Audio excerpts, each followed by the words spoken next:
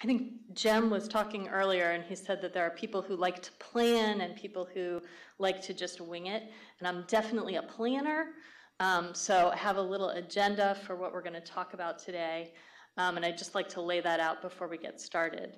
So we're going to talk about what is accessibility. I think it's something that we don't do a very good job of defining at the outset before we dive into it. So we're going to talk a little bit about that. We're going to talk about some examples from the physical world to kind of use as analogies for the digital world. And then I want to talk about the users a little bit. I'm essentially a user experience person, and I think it's really important to always focus on users and think about what users want to do and what they need to get done, regardless of what technology they're using or what abilities they have. So I want to talk a little bit about the range of users. And then I also want to introduce the idea of assistive technology. It's pretty important when you're talking about accessibility to talk about the technologies that people are using to access the web. So we'll just do a brief introduction to that, and I'll try to do some demos of voiceover software looking at a website. Then we're going to dive into the accessibility standards. And that tends to be the most confusing part of accessibility. I know the standards can be a little bit daunting.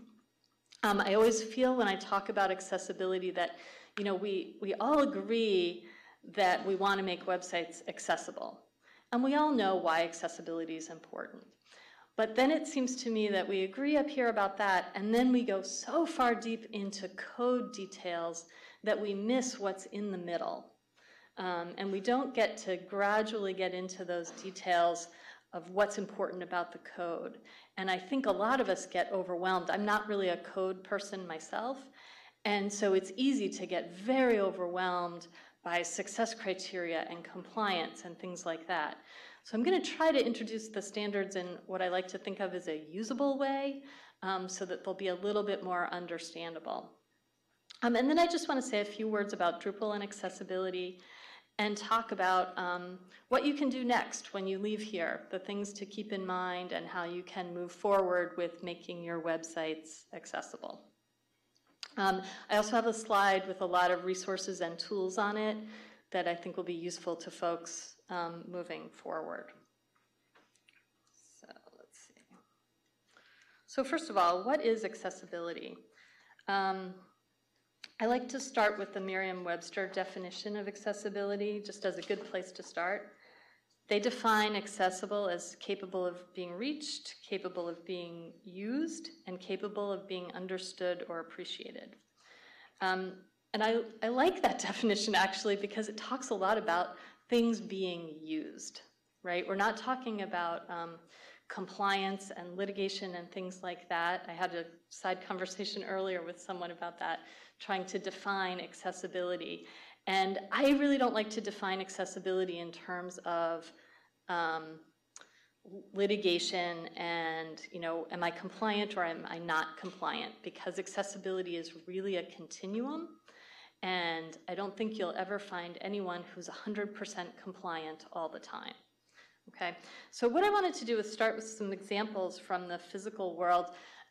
For those of you from the Boston area, who has ridden the Green Line?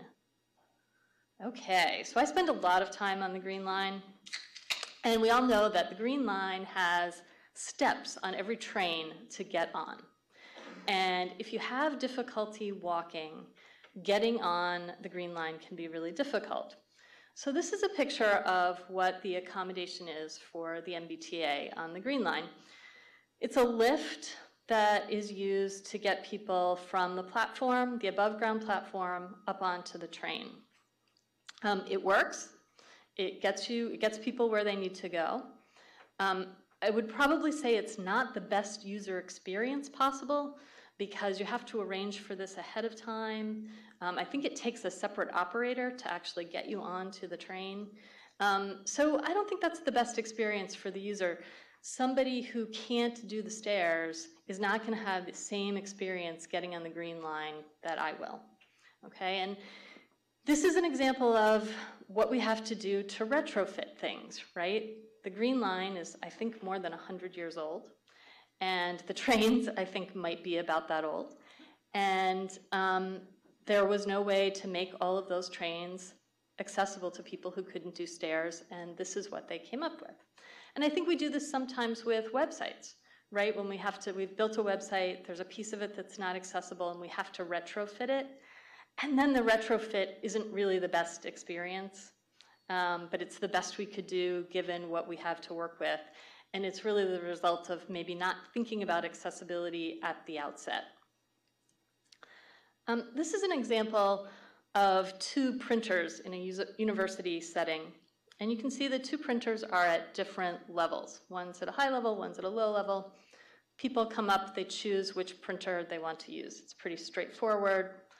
There are no labels. You know, certain groups use this one, certain groups use this one. I have a coworker, so I'm not very tall. I really like the lower printer. I can see the screen. It works really well for me. I have a coworker who's very tall. He hates the lower printer because he has to bend over, and it's inconvenient for him.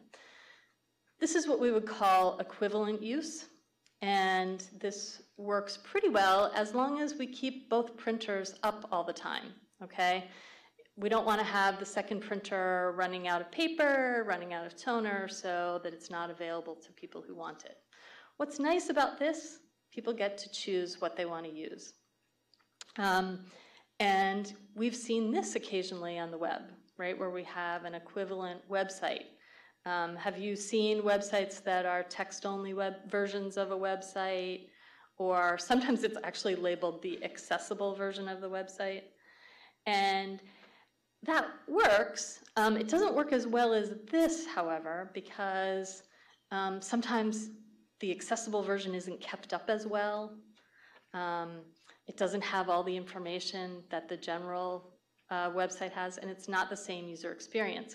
Whereas this version of equivalent use is really giving a user the same experience. This is a multimodal fire alarm. And this one is sort of interesting. So fire alarms used to be sound only. They were a big bell. And that worked pretty well, except if you couldn't hear. And so eventually they came out with this multimodal fire alarm that has a big strobe light on it in addition to the loud sound.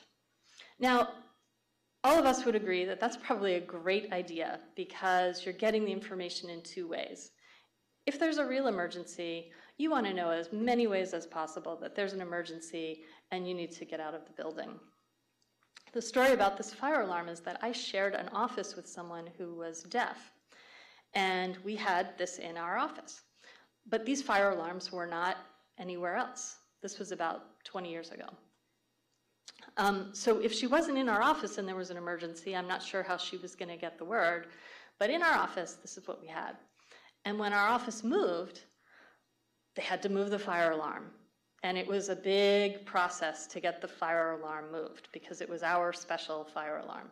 Now you see these everywhere. These are standard, right? Because it just makes more sense for, you can see right over there, everybody to have the loud sound, the loud, and the strobe light so that everybody knows what's going on. So this is another example of sort of multimodal approach to accessibility.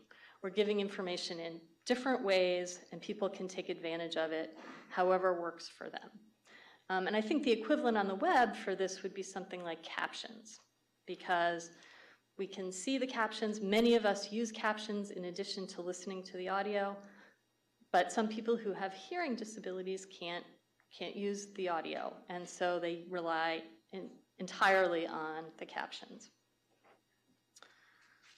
Now this, coincidentally, is the building right next door. This is MIT's Sloan School of Management. It opened, I think, just about 1.5 years ago. It was a new building that MIT built, and you can see that the entryway to the building has this nice, gently sloping entrance.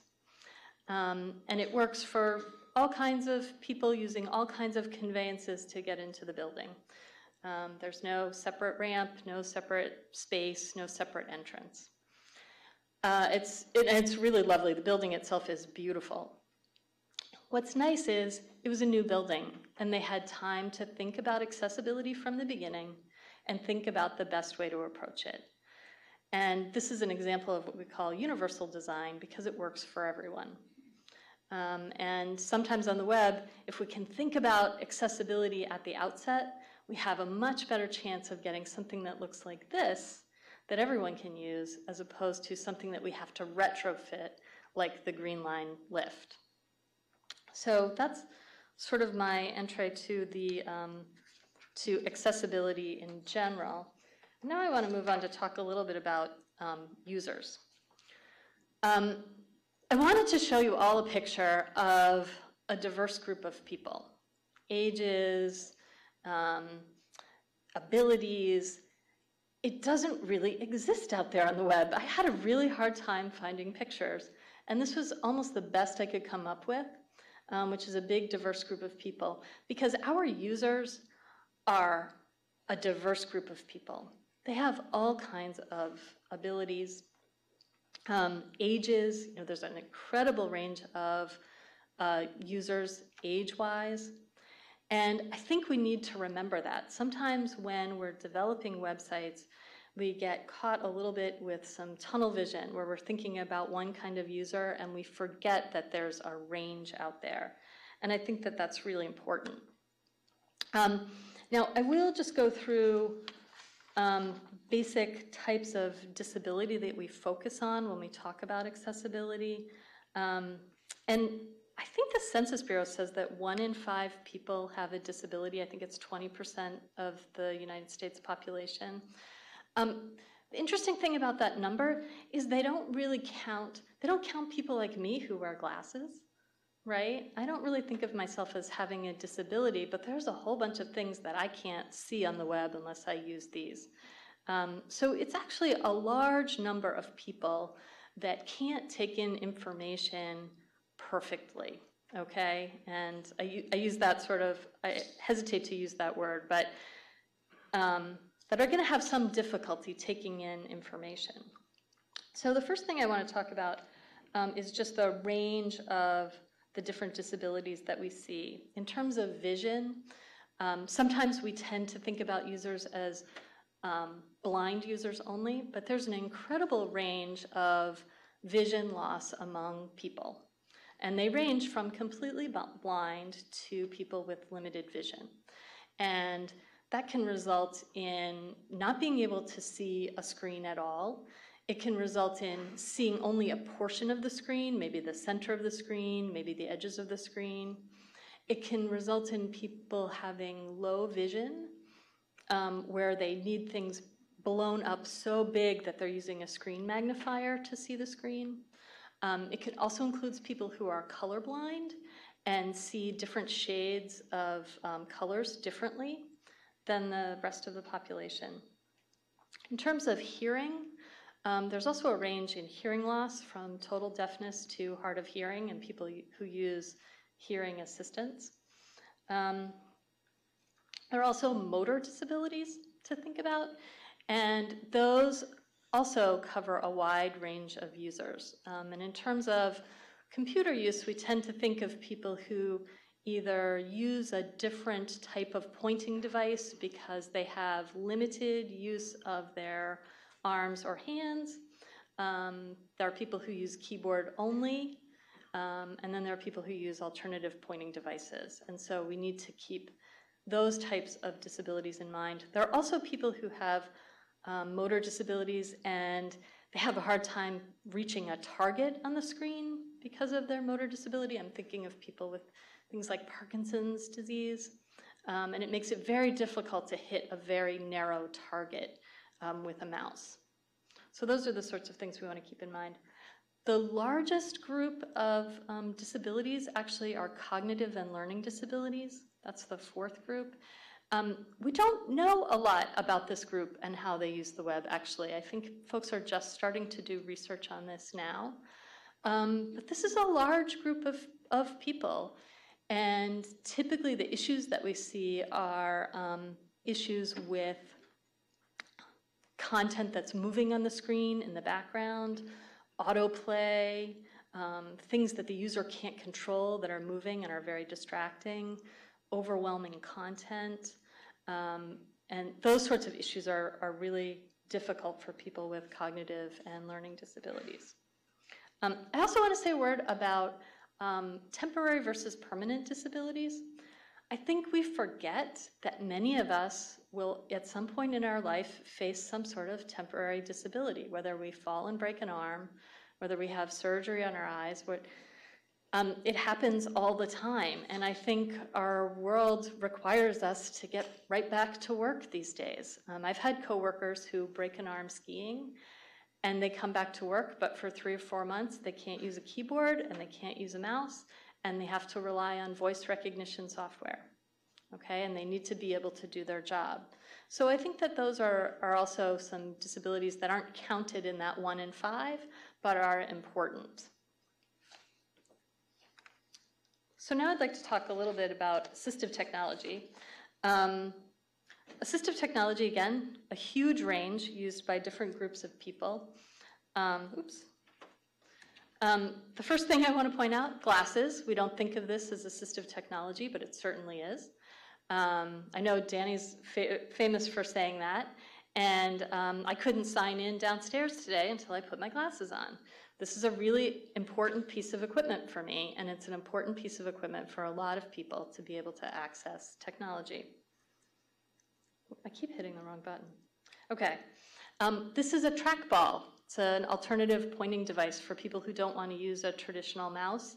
You see this a lot for people who have repetitive stress injuries and can't use a typical mouse. It leads to some differences in how they click on information and how many clicks they're willing to execute. Because people who use trackballs typically don't want to be constantly clicking on something. Alternative keyboards are a great assistive device. And there are also people who use the keyboard only. They're not able to use a mouse at all because of maybe a motor issue or maybe a vision issue. If you have a vision issue, and particularly if you're blind and using a screen reader, you don't use a mouse at all because you can't see where it is on the screen. This is a headset from voice recognition software. I'm thinking of Dragon, Naturally Speaking. You see this in a lot of folks who have some sort of repetitive strain injury or a motor disability and they can't use a mouse or a keyboard at all. They're using voice recognition to activate everything on the screen and to type. This is a very small hearing aid representing the assistive devices that folks use who have some sort of hearing loss. This is a screenshot of Zoom Text, which is a screen magnifier. A lot of people who have very limited vision will use a screen magnifier to blow up the screen so they can see the text very large on the screen. They also may use this to reverse the contrast on a screen, and it has a lot of functionality, but there are some issues in browsing the web that come up with users of Zoom Text.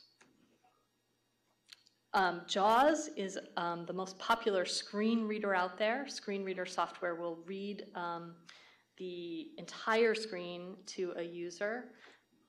It's usually for people who are blind or have very limited vision. There are a number of other screen readers out there now. JAWS used to be the only screen reader. Now there are free screen readers available, including NVDA for Windows.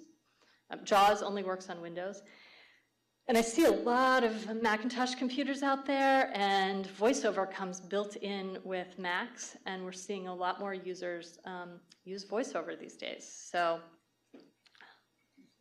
and I'm gonna try to demo a screen reader a little bit later so you can see how it works with the web.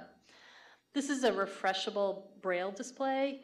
It's another piece of assistive technology that will attach to a device, and instead of being read the content through headphones, the user will actually be able to feel the content in Braille, and it will refresh as the computer is reading additional content. So it's one line, and they can get content that way. And finally, an iPhone. A lot of people are using phones as assistive devices now.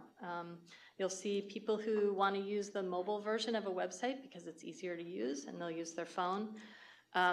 Lots of people are using Siri and VoiceOver on their phones. Do people here use Siri frequently? Do we have a lot of Siri? Okay, a few.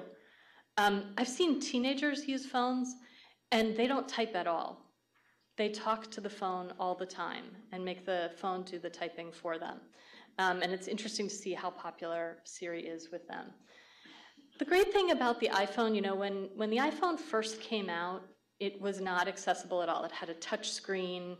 You really had to be able to see it to use it.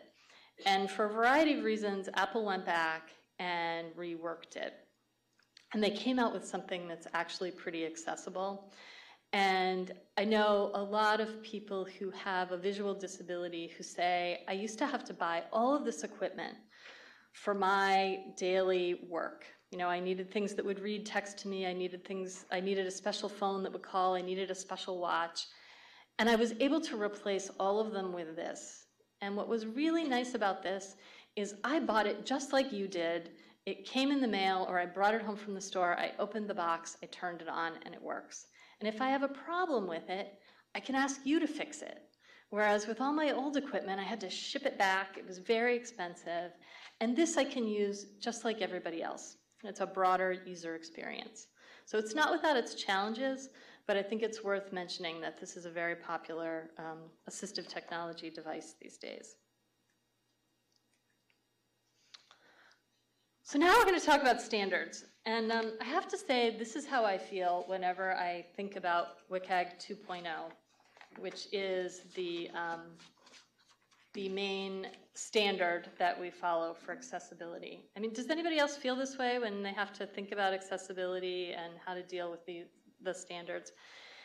It feels to me like a giant maze that I've got to get through, and it's almost like somebody said to me earlier, the steps at Harry Potter, in Hogwarts at Harry Potter, where they're moving all the time.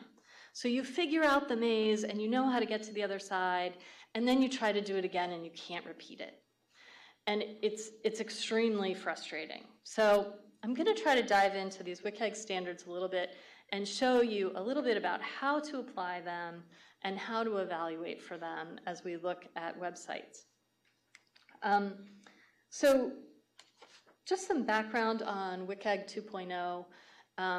It was finalized in 2008. It's the second version of the technology, the accessibility standards from the World Wide Web Consortium.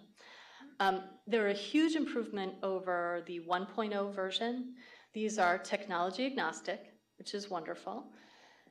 And they basically operate, they are 4 guiding principles, and then each guiding principle has success criteria off of them, okay? Now, I know that sounds simple enough as we get started. Once you get into the success criteria, things get very confusing.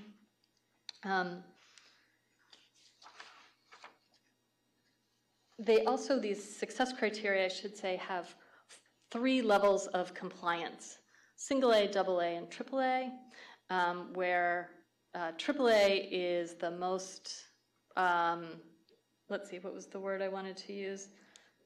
The highest level of compliance, and single A is the lowest level. You see, most people say they want to be double A compliant with WCAG 2.0. And so we're going to talk a little bit about that. The first thing I want people to understand about these standards is they are not pass-fail. They really are a continuum. They're constantly changing, and there is really no such thing as being 100% compliant all of the time.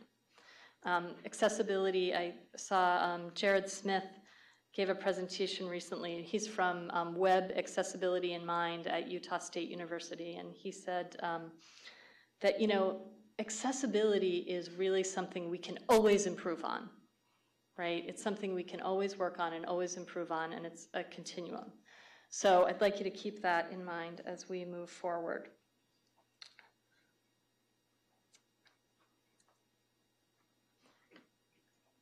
So here are 4 guidelines: perceivable, operable, understandable, and robust. And what we need to remember here is that these are guidelines. They spell the word poor, so they're often known as the POUR principles. I'm not sure how I feel about that acronym, but we can work with it. In terms of using the guidelines, we always need to remember that at the end of the day, a user is trying to do something. So we can be compliant with the guidelines, but still have a website that's inaccessible, okay? And I think that's really important to keep in mind. I can't stress that enough. And I have looked at, registration processes for different things, and I work with a screen reader user, and he'll call me laughing and say, that registration process is coded beautifully. It's perfect. He said, but you still can't register. No one can. It's not usable. And that does happen all the time, and we need to remember that usability is a big part of this. Now, accessibility does amplify usability issues. If I encounter a difficult issue on a site, someone who's a screen reader user might be stopped by that issue, okay? So there are, it is worse on the accessibility side. There are some good tools out there to help you understand this. We're going to be looking at the WebAIM toolbar, and WebAIM stands for Web Accessibility in Mind. I mentioned it earlier. It's from Utah State University. They do a very nice job of interpreting these guidelines. I think that their tool is very useful. It's free, and their guidelines and their checklist are very good and easy to use. What we're going to do today actually is I've picked out a site for the Field Museum in Chicago. It's the Natural History Museum in Chicago. It's a Drupal site, and I thought that we would use that as we walk through some of these examples today, so we'd have some sort of consistent reference point. So let's talk first of all about the first guideline, perceivable. So it's pretty straightforward, right? WCAG tells us that perceivable means that information and user interface components must be presentable to users in ways they can perceive. What that means is you have to be able to take in the information using your senses. Primarily, that affects people who have limited vision and people who have limited hearing, okay? This is probably going to be the principle that we spend the most time on. If you think about the web, when the web started, it was purely a visual medium, right? And so we spent a lot of time thinking about how users who couldn't see it were going to access it, how we were going to get that content to them in an auditory way so they could take it in. The web has become a multimedia place now, so we need to think a little bit about people who can't hear the content and how we need to get that content to them. But we're going to spend a lot of time talking about the perceivable principle here. So this is the Field Museum site, and I'm going to try here to just go over to, okay, so you can see this on the web. Nope.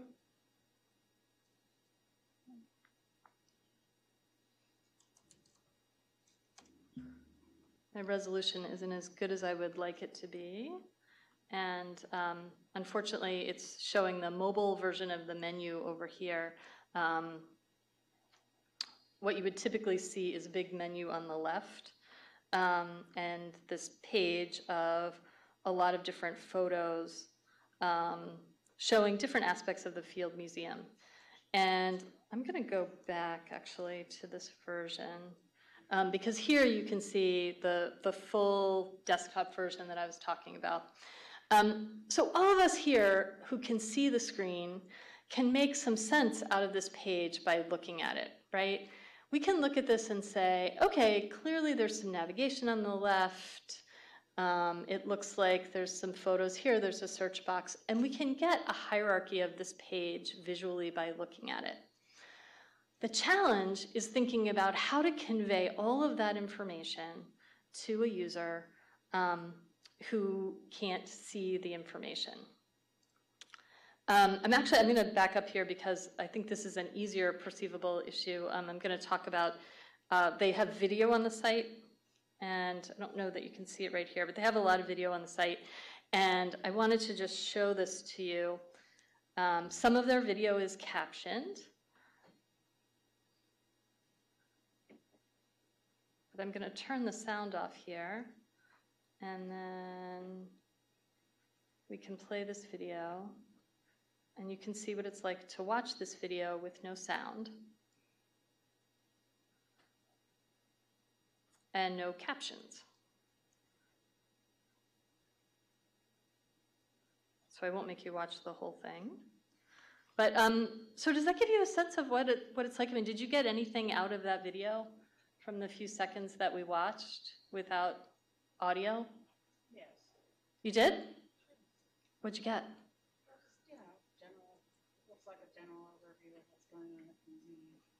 So it's actually about their virtual visits to the museum and the different things you can do if you can't make it to the museum. So you're right, you got something about the museum out of it, but it's very hard to get a lot out of it if you can't hear the content. I've heard that when they zoomed in on like TV sets and people talking, it's like, oh, what are they saying? Right.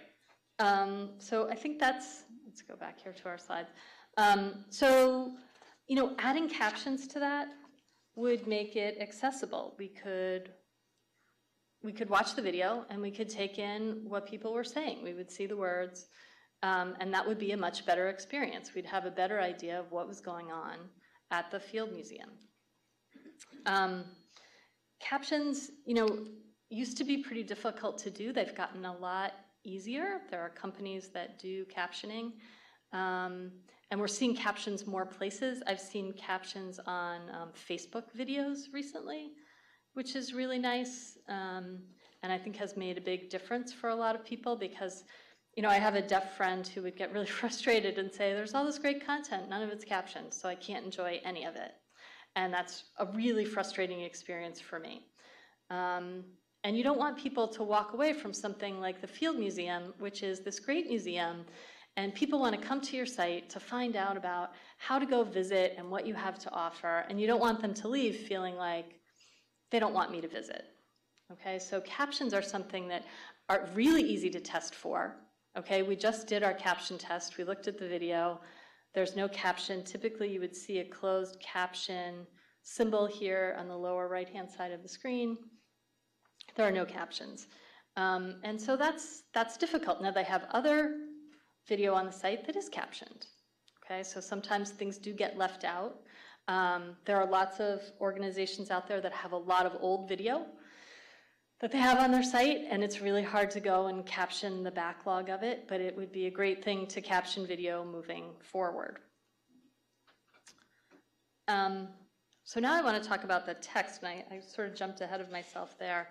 But we can see on the screen, visually, we can make sense of the screen, and we get the hierarchy, right? We see what the different navigation items are. We can see that there are two main sections, science at the field and events at the field, and then within those there look to be some subsections.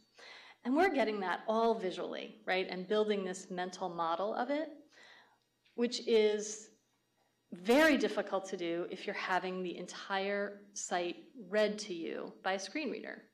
Because a screen reader is a machine, and it's going to read to you linearly from the top of the code to the bottom of the code. Okay? So the machine needs a way to tell the user, there are some headings here, there's some links here, there's some pictures here, and then that user can build a mental model. So I'm going to try to go to the site and turn on the screen reader and see if we can. I just want to play a little bit of voiceover for you and see if you can hear. Let's see.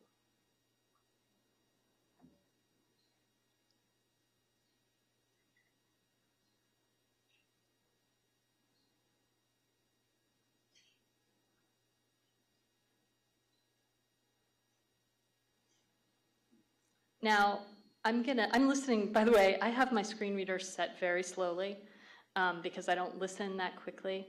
And I do want to say I am not a screen reader user, and there is no way that me as a sighted person can use a screen reader in the same way as a person who can't see the screen. But it is a good way to test out a site and see what kind of issues a screen reader might encounter, okay? Now I will tab through the site here and we can see what we're going to find.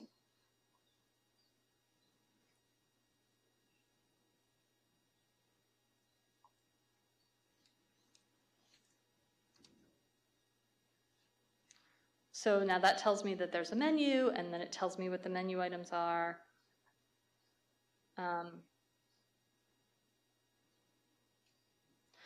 Now, unfortunately, it was skipping over some of those main menu links, and it may go to them.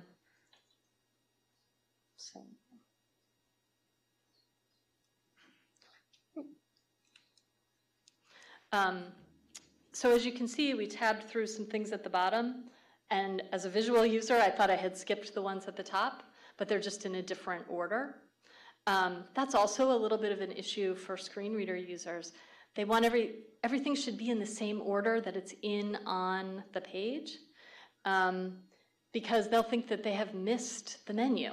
Okay, it's very frustrating to be going through a site looking for some information and then finding out that the menu's at the bottom of the page. None of us expect the menu to be at the bottom of the page. And so that can be a little bit frustrating. I am gonna... On desktop, those items are actually... Yes, they are, and you're absolutely right. On desktop, they go through in a much better order. Yeah, they just didn't update the tab index for mobile. Exactly, and that's a great catch. I want to just show you one other thing here. There is, let's see.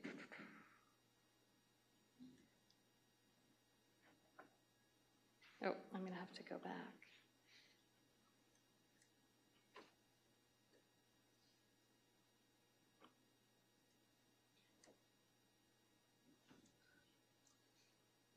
Okay. Well, of course, the technology is failing me right now. It's not cooperating, but... Pardon me? Let's see if we can do this. No. What I wanted to show you is, I'm going to turn my screen reader off now. Oh, I think my screen reader has frozen.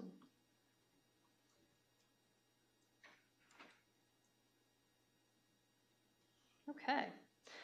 So we're just going to go back to the presentation, unless I might have to. Okay. Okay, so see, it's permanently on our screen there. You know what, I'm going to exit the slideshow and see if I can.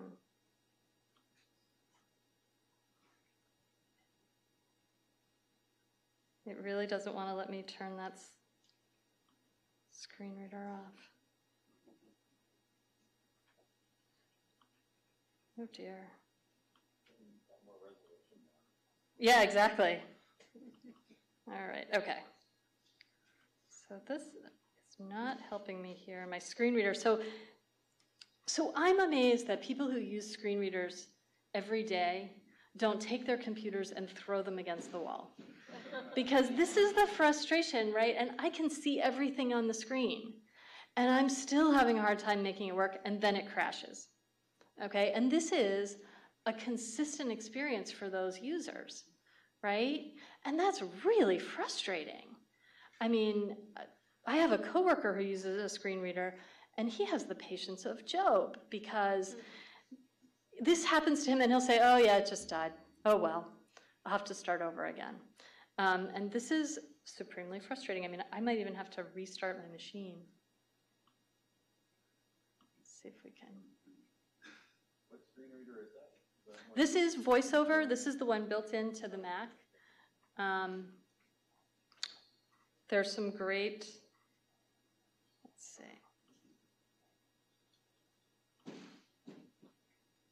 If you want to start your machine, I can ask a question. Okay, I think I'm going to restart my machine. All right. So I'm happy to take questions while I restart my machine. questions that I have that I've gotten, that I've gotten when I've talked about the need for accessibility is this sort of assumption that, nobody visits our site with a screen reader, or like this challenge. Like, do you know how many people are visiting our site? Do you have analytics on how many people are visiting our site using screen readers? Which is usually when I pull out the line about glasses being assistive technology and tell them that red text on a gray background is never a good idea. What are the answers that you typically give when you get questions like that? So, I hear that question all the time. How many users have? How many users use?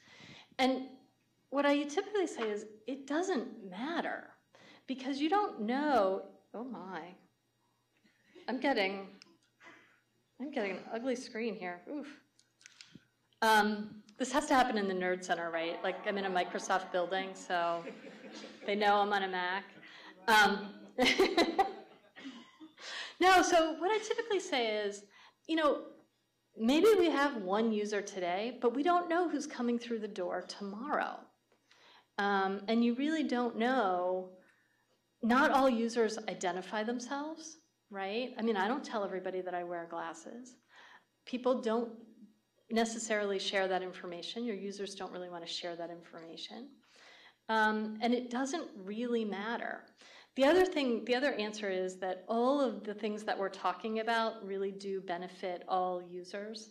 We've talked about captions and how they have shown tremendous promise for learning, right? Because people can watch a video and see the caption at the same time. And that's a great way to take in information if you can take in information in both ways. You can see the text.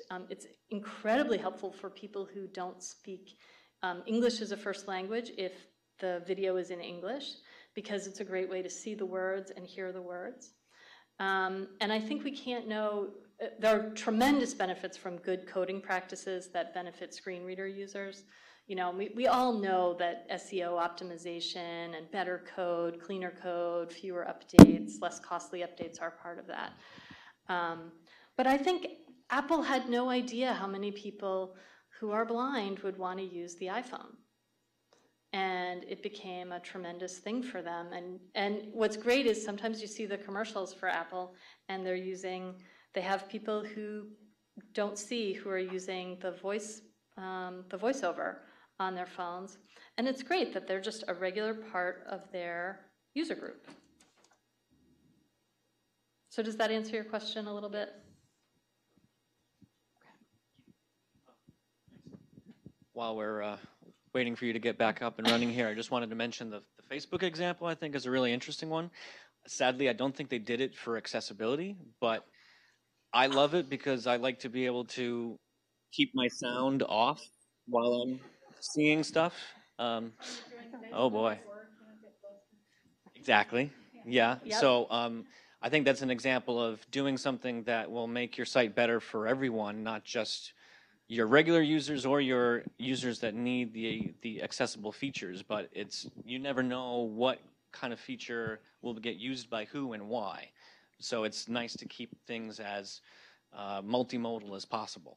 Exactly, and I think that's an excellent point. And you're right, I don't think Facebook did it for those reasons. It wasn't actually Facebook.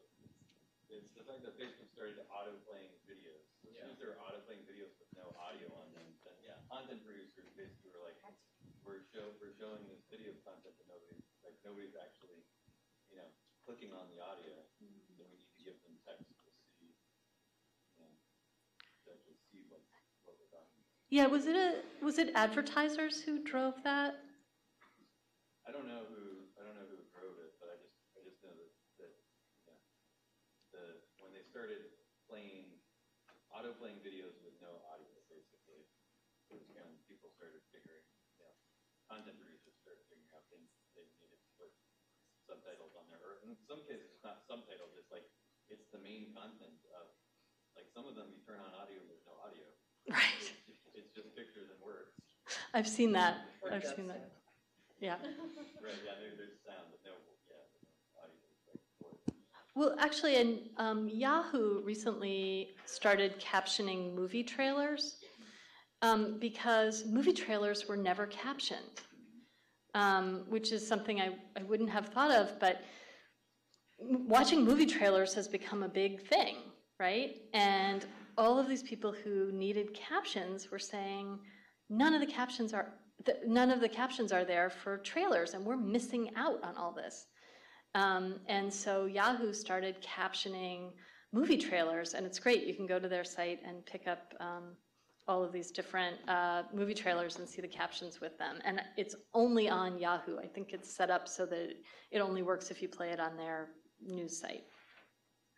Yahoo has a large accessibility lab in California and a small accessibility lab here in Boston. So since our screen reader is not cooperating, I'm not going to turn that back on just yet. What I was going to show you is that there's a way to turn on in the screen reader in VoiceOver a setting, an option where it will show you all the links on the page, all the headings on the page, all the form controls on the page.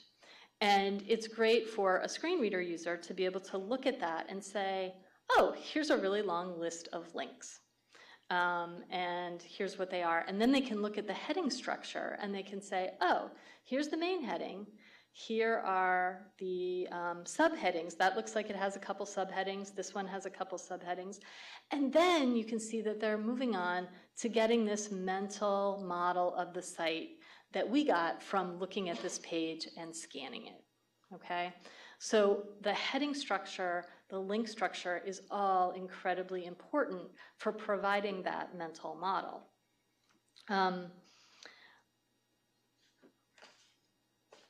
So we did our demo. A couple things I wanted to say about the text on the page and headings and links. When you tab through using a screen reader, and this is true for any screen reader, you navigate typically by tabbing through. And when you tab through, you're not tabbing to every word. You're tabbing to focusable elements on the page. Okay, so those are things like links, headings, buttons, form controls. Okay, so like on this page, the screen reader, if I can get my mouse up, would not read the hours here initially. Now you could go to that content and get that, but if you were navigating by links or just tabbing through, it would skip that piece of information. Is that clear to folks how that's working? So focus is a really important element when we're talking about perceivability and accessibility, because the elements have to be focusable for a screen reader user to get them. What are some other things? We talked about the order. Yes?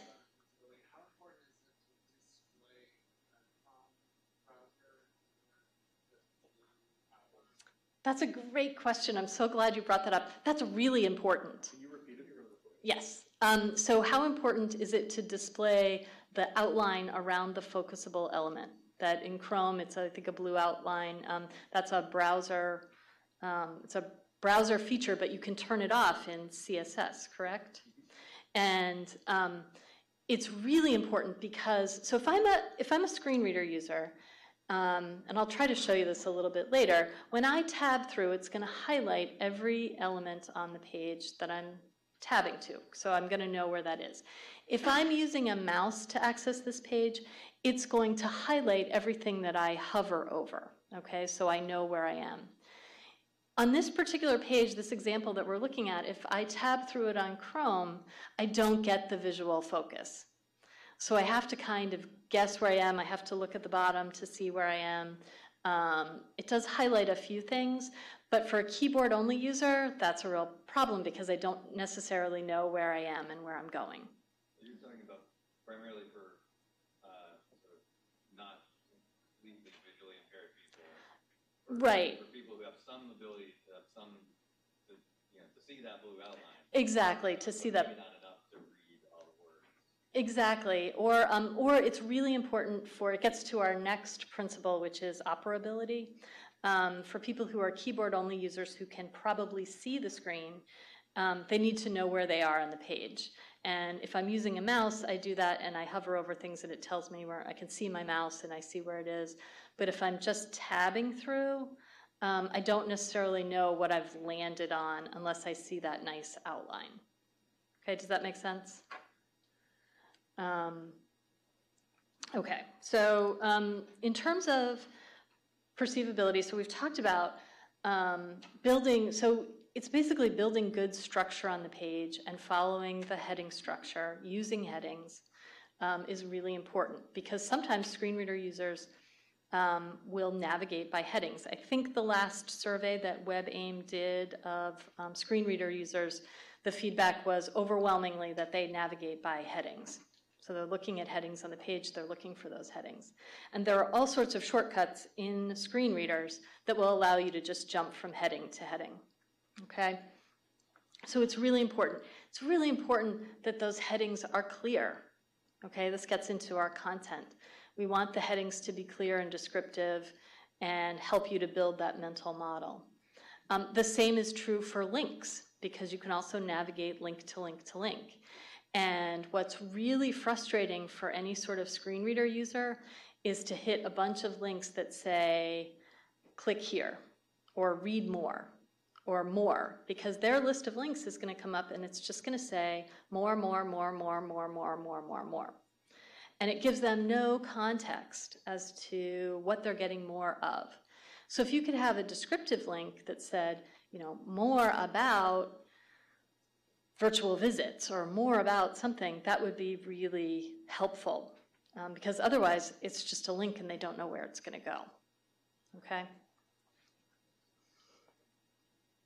The last thing that I want to say about perceivability has to do with forms because forms are another big issue. And I think, I'm going to go back.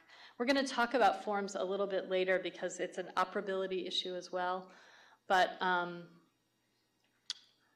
we've all seen the forms, right? And we have a list on typically the left, and it'll say first name, last name, email address, title, etc. And then there are the form boxes, right? And we all look at them visually. And I think I have actually an example of this.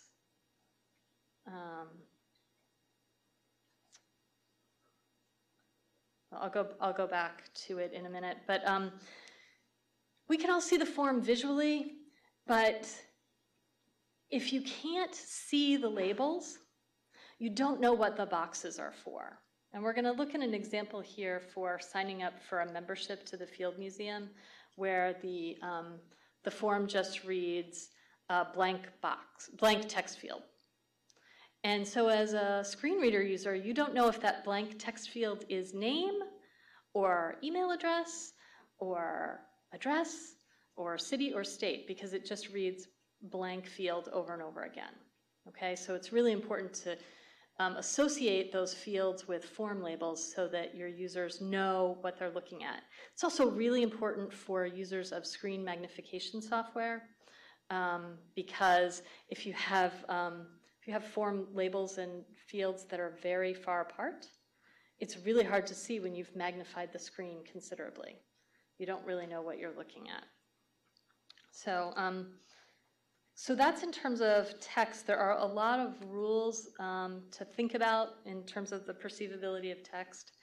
You know, you want to make sure that the content is organized well. You want to use a logical heading structure and semantic structure. My understanding is that Drupal supports HTML5, which is really nice, and those semantic labels are very helpful to screen reader users. You want your headings to be clear, and you want your links to be clear, and you want form labels to be associated with form controls so that folks can fill out your form.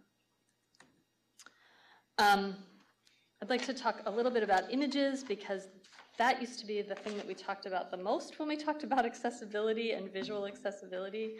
Images on a site need to have alternative text, alt text. So is everybody here familiar with alt text?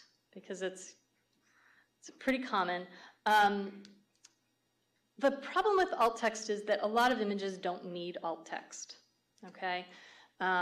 If the image is a link to something else, you might not really need alt text on the image because you're already describing what the image is going to do in your link text, okay?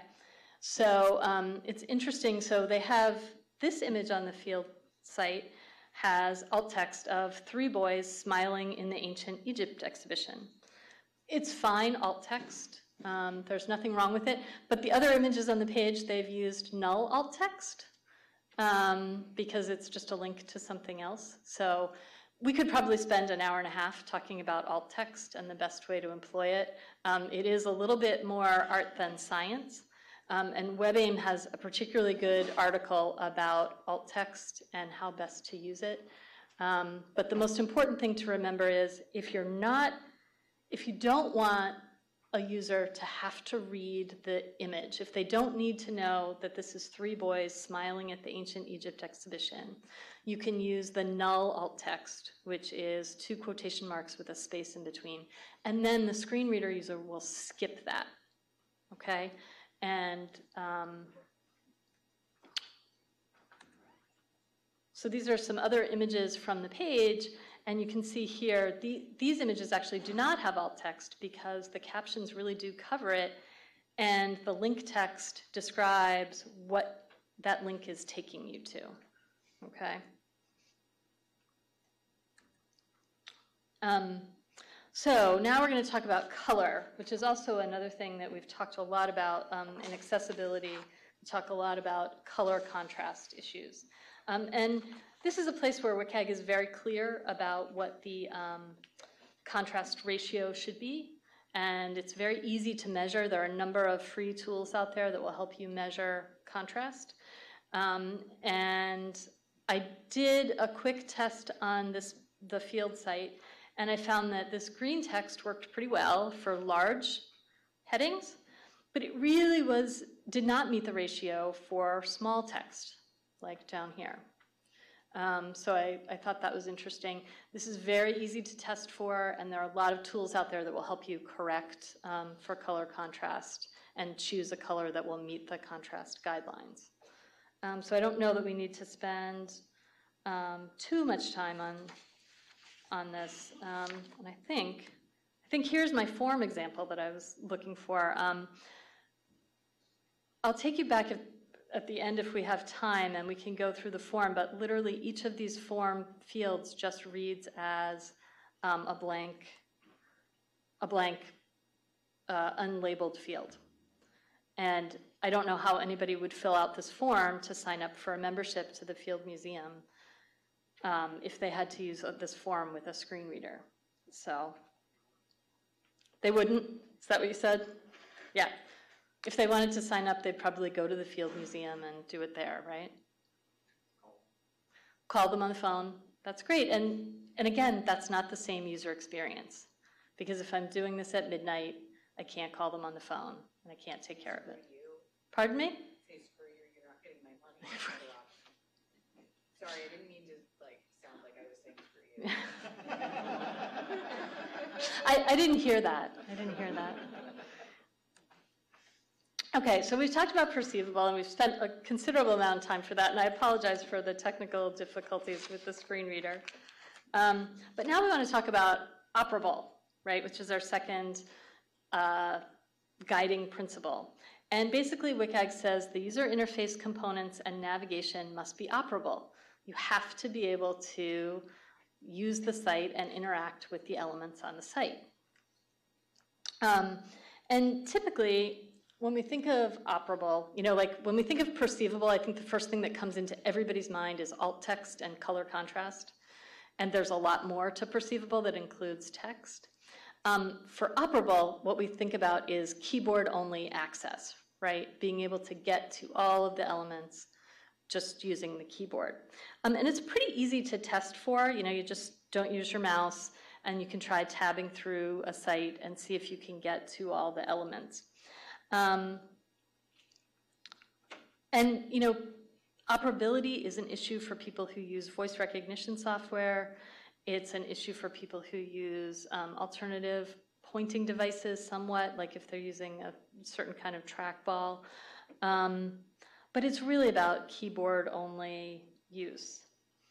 The biggest problem with operability that we see is pop-up dialog boxes. because focus sometimes doesn't shift to the pop-up box. So it's very difficult to get to that pop-up box if you're not using a mouse. And that's the issue that's most troubling. Now, it's also difficult for a screen reader user who might not know that that pop-up box is there because it hasn't been announced to them, and so they can't get to it. And sometimes you see a little bit of a trap with the pop-up box where focus has moved there and you can't get out of it. You're sort of stuck in that trap. So I think, so those are things to avoid. Oh, yes? What about Target opening a new window versus going to another page? Would the same thing happen, that window's back there and so? Yes, yes, that's exactly right. Unless there's some announcement that this has happened, that can be really tricky. And we talked a little bit about order in our perceivable example, and it's pretty important for operability, just so you're not getting lost as you're going through the site. You want the focus to follow, you want the programmatic focus to follow the visual focus as closely as possible, okay? So let's see. Now, I wanted to show, I'm going to try the screen reader again, because there are a couple things that I really wanted to show you in terms of tabbing through the main page and tabbing through this form where you buy tickets to the museum. So this is an example of the page where you have to buy tickets to go to the museum. We're going to talk about it in terms of understandability as well, but in terms of operability, this presents some real challenges, okay? Because you have to be able to tab through all of these items, and it's not clear what they all are. So let's see if we can get the screen reader to cooperate. 20 different ways to Catherine? Yes. We may not have time. Oh, okay. That's so funny. I never run long. All right. So here, we'll go back. But just know that that is a real challenge in terms of because what happens here is you never know what you're really buying tickets for. So this is a really challenging form. Understandable is sort of in my wheelhouse. The understandable principle is all about usability. Information and the operation of user interface must be understandable. This really gets to the idea of what your content looks like, and is it clear? Is the writing appropriate? This is the broadest category in the WCAG guidelines, I think. And you want to make sure that there are minimal distractions. And I think the form that we just looked at in terms of buying tickets, this is really difficult to understand because you've just got a lot of things repeated over and over again. The fourth category is robust. And this, content must be robust enough that it can be interpreted reliably by a wide variety of user agents, including assistive technologies. This really means that you want to make sure that your site is going to work on the technology your users use.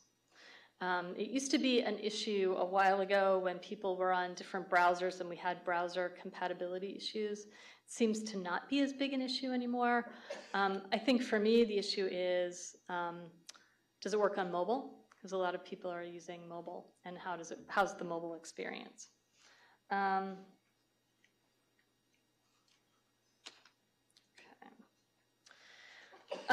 wanted to talk briefly about automated evaluation and evaluating accessibility. And this is an example of using the Wave toolbar that I mentioned to look at accessibility. The Wave toolbar is a Chrome extension. It's free. And what's so nice about this tool is that it will allow you to choose under filter. You can choose compliance level, WCAG A, AAA or AA. It'll show you the errors here, and you can click on those and it will take you to the errors on the page. And it will explain sort of what the errors are and a little bit about how you should address them. It also shows features that your site has, so places where there's alt text, places where HTML5 and ARIA are used. It will show you that, and that can be really helpful. This is in no way a substitute for real testing.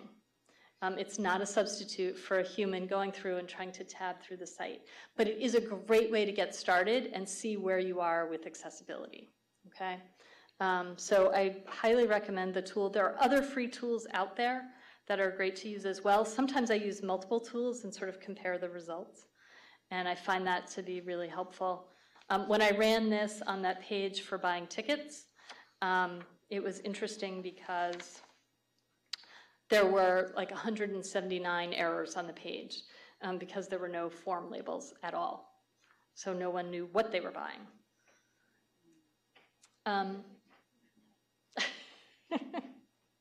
Well, and that's the hard thing, because the Field Museum is a wonderful museum, and I'm sure a lot of people do want to buy tickets and go there, and it's a difficult process.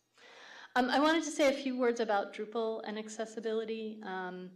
It's a really great thing that Drupal has this real commitment to accessibility, starting with Drupal 7 and continuing with Drupal 8.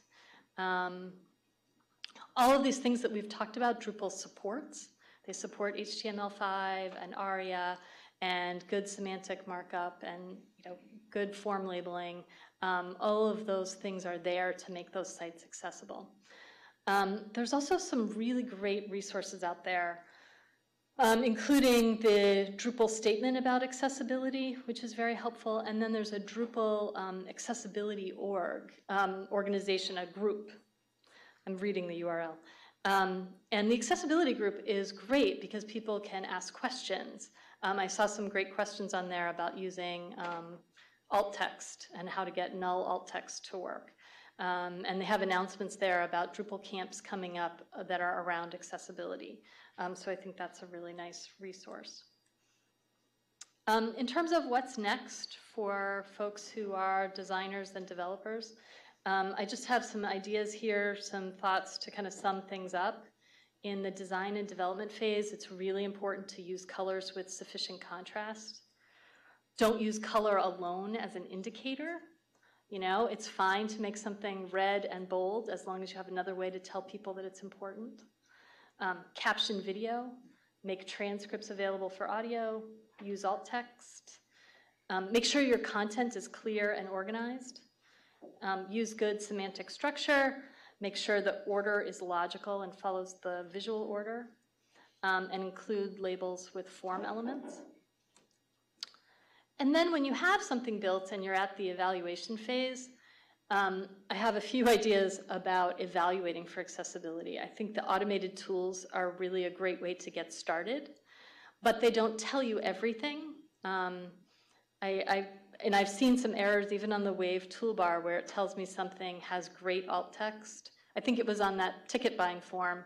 The little information icon had great alt text, and the alt text was click here.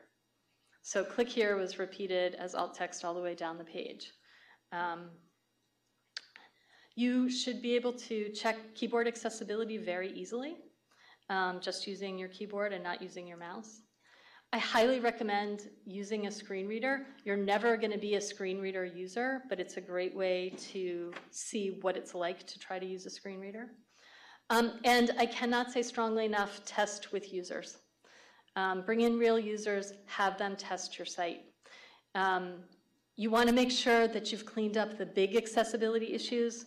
When you bring those users in, there's nothing more frustrating than bringing a user into the usability lab to test your site only to find out that they can't access anything. So you definitely want to do some basic checking before you bring users in. And then catalog what you find. I think it's really important to keep track of what you find. I work with teams a lot, and we've had some good success using GitHub to actually track our issues, because we can all collaborate, we can ask questions, we can close things, and then we can go back to them later. when we encounter that same problem again, we can go back there and we can see how to fix it. Because so often we feel like we got through that maze and then we don't remember how we got there. And it's great if you can track that. So we've been using GitHub, but we've also had some, good success using Google Sheets. And it doesn't really matter as long as you have something that people can collaborate on and see those issues and prioritize them and get them fixed. This is just a list of the resources I want to send you home with.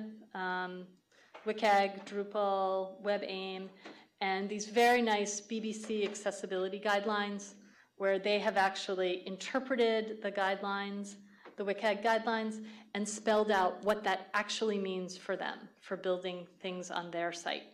And I think it's really helpful that they've gone to that trouble to spell it out in excruciating detail.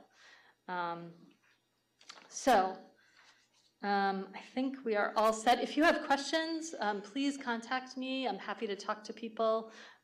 Obviously I love to talk ad nauseum about accessibility. And so I'm happy to do that. We could take a short round of questions now too before the group photo. Oh, you're going to handle this. Yeah, I mean, I can pass the mic around. Whatever.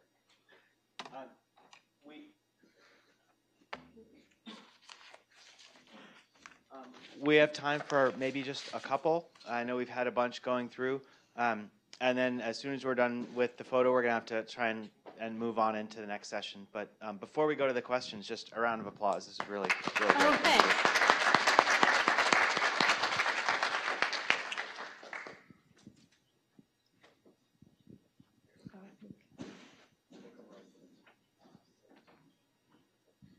Thanks, Catherine. So I'm really just wondering, so in terms of, for example, registration pages with time boxes, like you only have X number of minutes to register to work with this page, has there been an established or good ballpark estimate of how long these processes are? Because the one that I know, what the Ontario College of Art and Design deploys is 20 minutes, but then when I signed up for when I booked my flight, they only had 10 minutes. So there doesn't seem to be an agreement as to what or how long should a standard registration process could be.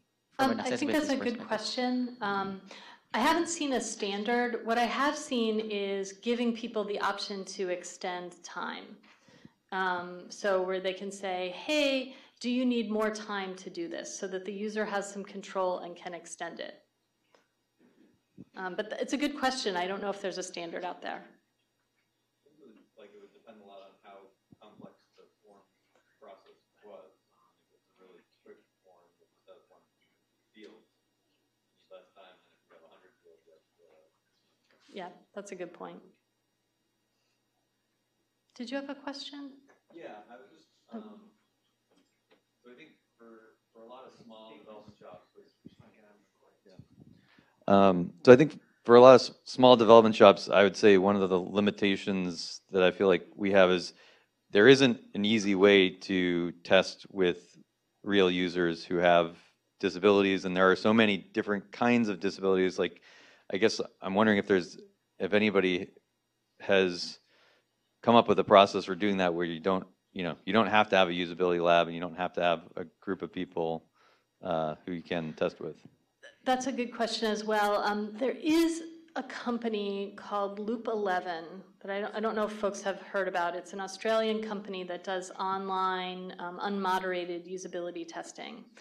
And they partnered with Nobility in Texas to put together a panel of users with disabilities who would agree to be usability testers. It's not moderated testing, and there's a fee associated with it, so it's not free. But it would allow you, and their panel is not huge, but I would love to see that grow a little bit more, because it would be nice if it worked really well to put up a test online, have a couple users try it out, and get some real feedback. Yeah, I mean, I think paying some money for it is fine. There's also something worth noting. There's the Perkins School nearby that actually has done partnerships with some firms, actually with Fresh Tilled Soil, where I used to work, where you can actually work with them to do some tests with with blind and other disabled users. Yeah, and there are also community groups that are willing to partner with organizations to do testing. In Boston, there's a the VIBUG, the Visually Impaired and Blind Users Group, that is, happy to have people ask them questions. And sometimes I know folks have gone to their meetings and said, "Hey, could we try this out?" So that's an option as well. So I think we've got time for one more, and I think we had somebody over here that needs. No, actually, I'll be after the last question. Okay. All right. Well, I think one more round of applause. I think we should wrap it up. I hope it was helpful. It was, thank you.